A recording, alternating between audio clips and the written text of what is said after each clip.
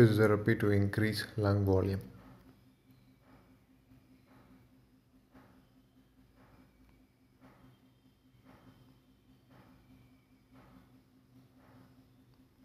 Introduction to respiratory physiotherapy. What is respiratory physiotherapy and does it work? Respiratory physiotherapy to be effective includes education, pain relief, accurately targeted mobilization, manual and mechanical techniques, and response to patients in distress. It is ineffective to intervene with a process as personal as breathing without attention to the person as a whole. Other aids to effectiveness are to avoid the routine and to ensure that any improvement achieved is maintained. Ongoing management includes a negotiated plan of self care and liaison with nursing staff or relatives. Brief follow up checkups during the day may be appropriate rather than ticking off the patient's name in a notebook. One of the physiotherapist's most useful skills is in motivating patients, especially by providing positive feedback and encouraging patients' own ideas.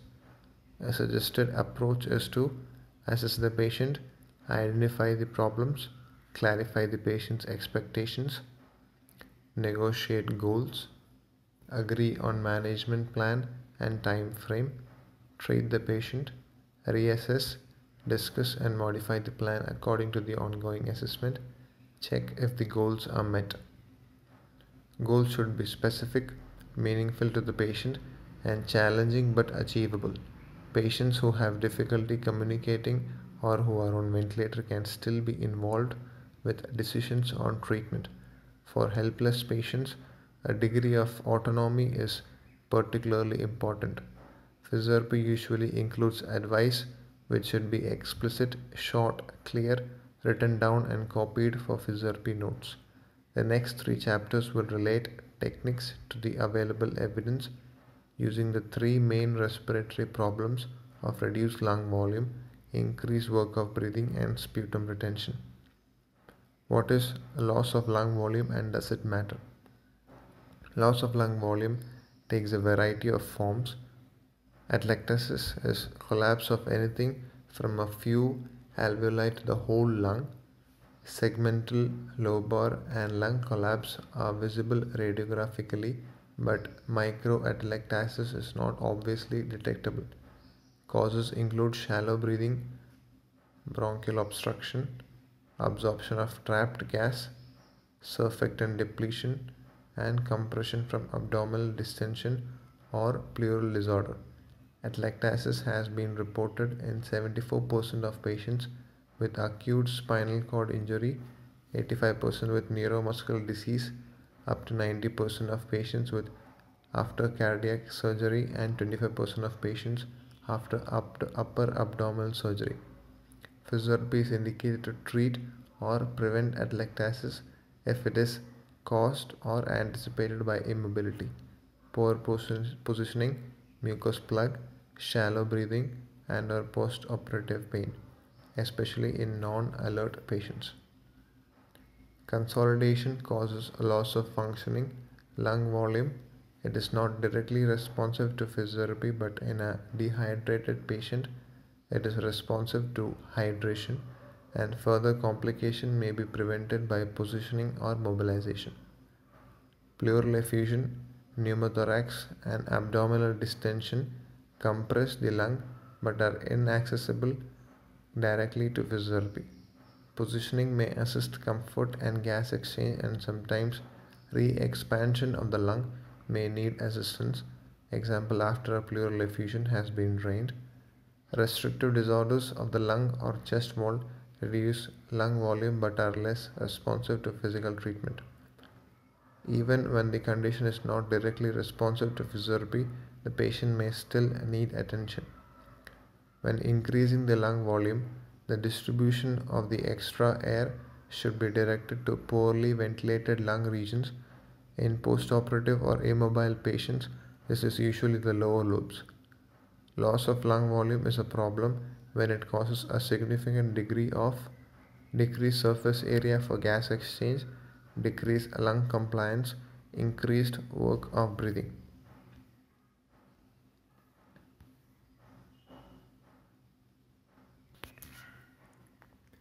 Controlled mobilization. The most fruitful technique for increasing lung volume is exercise. When accurately targeted, this combines upright posture, which reduces pressure on the diaphragm and encourages basal distribution of air with natural deep breathing. It is the first line treatment for patients who can get out of bed. To ensure accuracy, the level of activity is controlled so that the patient becomes just slightly breathless but avoids muscle tension. Then he is asked to lean back against a wall to get his or her breath back while being discouraged from talking, which would upset the breathing rhythm. Relaxing against the wall minimizes postural activity of the abdominal muscles, allowing the diaphragm to descend more freely. The controlled slight breathlessness then becomes therapeutic as deep breathing, rather than wasted as shallow apical breathing. For patients who have not just had surgery, some find that holding their hands behind their backs while leaning against the wall further frees their breathing. Patients who are not able to walk can use controlled activity by simply transferring from bed to chair. Then they get their breath back by relaxing against the back of the chair even less ambitiously. When bed-bound patients have simply rolled into sideline, they can be encouraged to relax in the appropriate position while returning to normal tidal breathing. Once patients understand these principles and can identify the feeling of slight breathlessness and getting their breath back, they can practice on their own using walking and their normal functional activities as a medium for improving lung volume. Regular graded exercise can then be encouraged and monitored by the physiotherapist. Principles of safety when mobilizing patients are the following: check brakes on beds, chairs, and wheelchairs. Place chairs strategically in advance, supported against a wall. Place chairs on stair landings if there is space. Watch intravenous lines. Ensure that patients dangle their legs over the edge of the bed for a period before standing. Avoid holding a patient's arm if it is being used for walking aid. Ensure that patients keep their hands out of their pockets. For the first 24 hours after surgery, watch the patient's face for color change that might indicate postural hypertension caused by preoperative fluid restriction and perioperative fluid shifts. Discourage breath holding. Encourage steady, relaxed breathing. When sitting a patient in a chair or wheelchair, add extra stability by tucking a foot behind a chair leg or wheel. Stand below the patient when going up or down stairs. If a patient falls, hospital manual handling protocol should be followed, but it is the patient's head that is vulnerable and it can sometimes be held against the physiotherapist for protection during the fall. Positioning. Changing a patient's position may not seem a dramatic procedure, but this simple action often prevents recourse to more time-consuming techniques that can be tiring for the patient. Positioning should be an integral part of all respiratory care, especially when prophylaxis is the aim. It is used in its own right or in conjunction with other techniques. No physiotherapy treatment should be carried out without consideration of the position in which it is performed. Positioning affects several aspects of lung function. Lung volume is related to the displacement of the diaphragm and abdominal contents. Functional residual capacity decreases from standing to slumped sitting.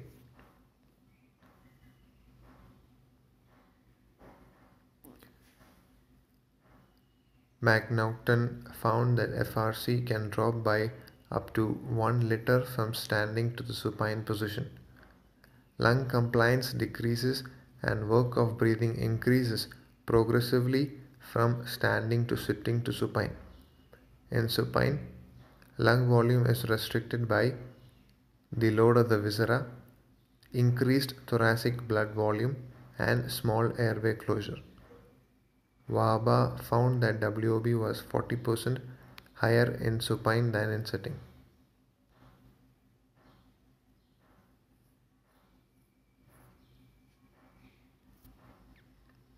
Despite compensatory hypoxic vasoconstriction, a degree of perfusion persists in areas of low volume, which increases shunt. Arterial oxygenation is usually higher in side-lying than supine. With bilateral or diffuse pathology, this tends to be slightly greater lying on the right than the left because of reduced compression of the heart. Recumbency impairs fluid regulating mechanisms, leading to orthostatic intolerance and reduced motivation to mobilize because of lightheadedness. Supine is unhelpful for lung volume because the diaphragm is inefficient and less coordinated with chest fall mechanics. The slumped position is unhelpful because of pressure against the diaphragm from the abdominal contents. The following principles apply to immobile or relatively immobile patients with atelectasis or potential atelectasis. Time should be spent in side lying well forward so that the diaphragm is free from abdominal pressure. Side lying can also be encouraged for sleeping.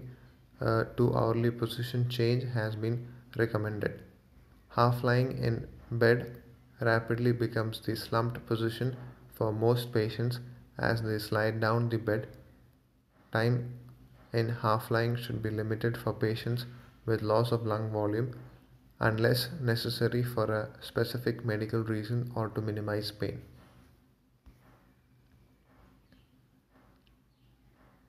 Side lying position: the patient has an acutely distended abdomen, but the diaphragm is relieved of pressure by the patient being rolled well forward. Maneuvers to increase volume, such as deep breathing, are relatively ineffective in half lying because of pressure from abdominal viscera. When sitting out a patient after treatment, a footstool may be inadvisable unless the patient has ankle edema or a recent vein graft or finds this position more comfortable. Lengthy positioning in supine is best avoided for those who have a high closing volume, example people who are elderly, obese or smoke heavily. Positioning also affects the VQ ratio. Ventilation and perfusion are usually matched because the better ventilated dependent lung is also better perfused. For people with one-sided pneumonia, reduced ventilation on the affected side overrides the physiological ventilation gradient. Lying with the affected lung uppermost means that the better ventilation of the dependent normal lung is matched with better perfusion.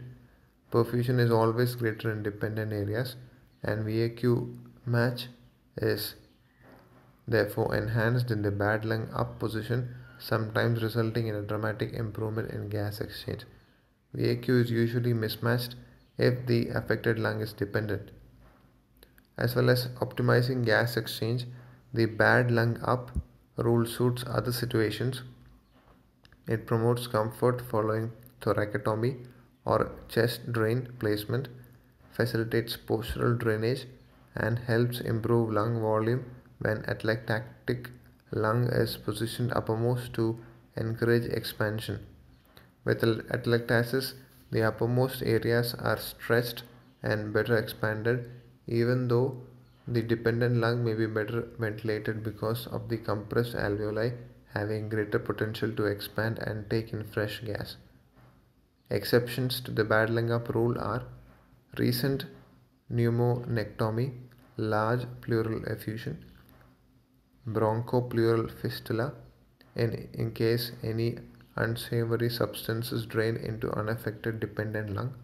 Occasionally, if there is a large tumor in a main stem bronchus, when positioning the patient with the affected side uppermost may obstruct the bronchus and cause breathlessness. Any situation in which the oximeter or patient comfort indicates otherwise. The above are guidelines only and patient need individual assessment. After treatment, the physiotherapist should explain to nursing staff why the patient has been left in a specific position and that this should be maintained until the patient wants to move or it is time to turn. Night staff should be included in training on positioning. Oximetry is useful to demonstrate the effectiveness of positioning to both patient and staff. Accurate positioning and a regular position change should be incorporated into a patient's management plan 24 hours a day.